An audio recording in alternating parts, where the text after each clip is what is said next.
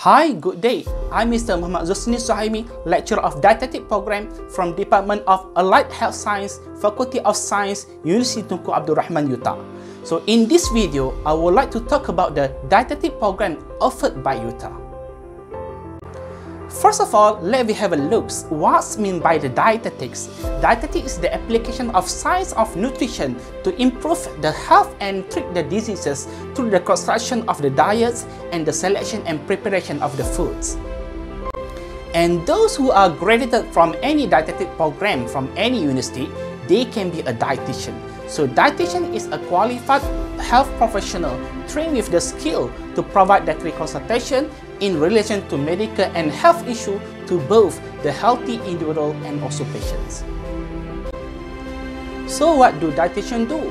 For healthy person, dietitian will give advices on making proper food choices and educate them on adapting healthy lifestyle. And for patients with health problems and illnesses, dietitian will prescribe medical nutrition therapy or MNT to boost recovery process and to improve patient health conditions. Now let me have a look on UTAR Dietetic Program. First of all, it is a 4-year program which consists of 12 trimesters. It incorporates a wide-ranging scope of knowledge for dietetic practice, including biochemistry, anatomy and physiology, human nutrition, fundamentals of food preparation, the role of nutrition in disease prevention and treatment, and medical nutrition therapy for individuals with diseases. And this program is based at Kampa campus in Perak State.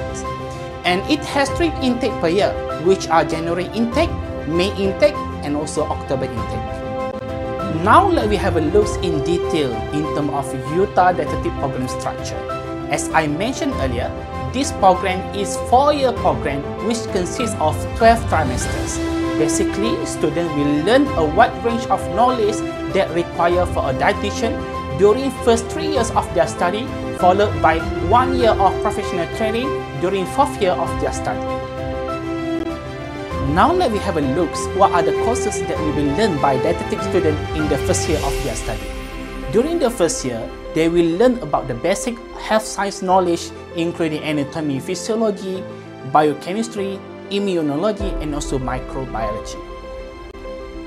They also will be exposed to the introduction of food science and nutrition. So they will learn about the type of nutrient exists in the food, the variety of foods, the characteristic of foods, and so on. When come to year 2 of their study, they will be exposed with the more extensive of nutrition knowledge, including fundamental of food preparation, where they will learn several basic of cooking techniques such as knife handling, boiling, steaming, stir-frying, and so on. In second year of their study as well, they will learn about the assessment of nutritional status, where they will learn on how to perform an accurate measurement of height, body weight, body fat percentage, and so on. Another course that will be learned by students is Institutional Food Service Management. Through this course, students will learn about the basic knowledge of food science management in the hospital setting, such as food purchasing, stock management, menu planning, preparation of therapeutic diets, and so on. And if there is a chance, we are going to bring our students to visit any hospital that operating food service at their place, so students can observe on how hospital providing the foods to their patients. In their second year of their study as well, they will be trained on how to deliver a good health talk, forum, seminar, and also cooking demonstration. Actually, this is a good preparation for the student to become a competent dietitian in future. Once they become a dietitian, they will be invited to be as a speaker for health talk, panels for health forums, and spokesperson for healthy cooking demonstrations. When come to year 3 of their study, they will start to learn about the management of all the diseases, where they will learn about the medical nutrition therapy for all the health problems, including medical nutrition therapy for diabetes mellitus, hypertension, hyperlipidemia, chronic kidney disease, cancer, critical ill patient, and so on. Actually, all these MNT guidelines are based on the scientific evidence which has been proved through a series of research by the experts around the world. Some of the guidelines are produced by Malaysian Dietitian Association itself, and some were prepared by the other country Dietitian Association. So dietitian, they will use this guideline as their main reference in managing patient cases for all health problems. During the third year of their study as well, they will learn about the therapeutic nutrition. Therapeutic nutrition means nutrition that will improve patient condition or treat the diseases. So there are several types of therapeutic diets that commonly prepared to the patient, especially in the hospital setting, include diabetic diet for diabetic patients, low salt diet for hypertension patients, high protein diet for cancer patients, high iron diet for anemic patients, and a few more types of therapeutic diet for other health problems. Other than that, students also will be taught about the diet counseling. They will be trained on how to have an effective communication skill, how to identify patients' nutrition problems, and how to educate or convince their patient about the dietary and also lifestyle changes to improve patient health conditions. Normally, students will be demonstrated a proper way of conducting diet counseling by the teaching lecturer, and it is followed by the self-practice among the students.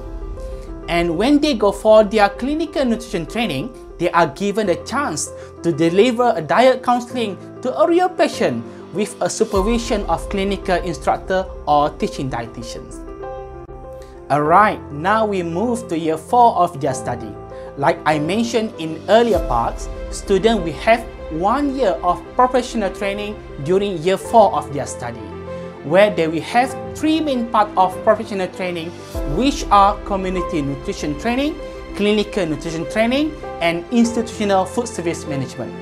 Basically, students will have 7 weeks of training for community nutrition, 14 weeks for inpatient and special units, and another 14 weeks for outpatient and food service management. Alright, for community nutrition training, students can do their training at any community institution such as orphanage home, nursing home, pharmacy center, fitness center, National Cancer Institute, or at any other community institution. Actually, the main objective of this training is to expose the student to the public and the community and let them communicate with the community and share some of their knowledge that they have learned from the lecture. Next part is the clinical nutrition training. Basically, this training consists of 3 different parts, which are outpatients, inpatients, and also special units. Outpatients mean patients that come for treatment but they do not stay inside the hospital or wards. And for inpatient, it's mean patients that come for treatment but they stay inside the hospital in the ward. And for special unit, it's mean those that require special attention from the healthcare worker or require more intensive monitoring and advanced life support, because most of the patients from these special units are in critical condition. The example of special units ward include ICU, CCU, and so on. And the third part of professional training is the institutional food service management. For this training, students will be sent to any kitchen hospital and then they will have hands-on experience on operating food service in hospital setting. Through this training, students will learn about the menu planning, food purchasing and storing, food preparations, and food delivery to the patients in the wards. In terms of career prospect, actually dietetic graduate can venture into many areas. They can be a clinical dietitian at any government and private hospital where they have to manage the patient with various health problems with their nutrition knowledge. They also can venture into research and teaching area, or to be a lecturer, where they will need to do some research constantly and do some teaching for undergraduate and postgraduate students. But for this one, students need to further their study into master degree or PhD first before becoming an academician. They also can work with the sport and fitness center, like they can work with the National Sport Institute as a sport dietitian, or they can work as a dietitian at any sports school around the country. Yes, they also can work as a community or freelance dietitian, where they will be invited to give health talk or seminar and they will get some payment for their jobs. They also can work with the food industry or food company like Nestle, Yakult, Dutch Lady, and so on.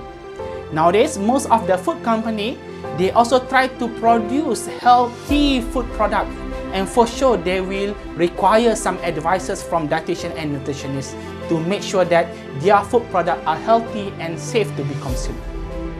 Dietetic graduates also can work with the food service company like Besta, Mas Awana, Segisri, and some of the other food service company. So this company actually, their main business is providing the foods, including the hospital food to the hospital which do not provide the food by themselves.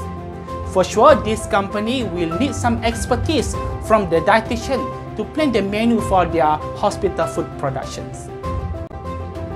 In terms of market demands, the need for dietitian is still high in Malaysia because nowadays there are many private hospitals and clinics has been established around the countries.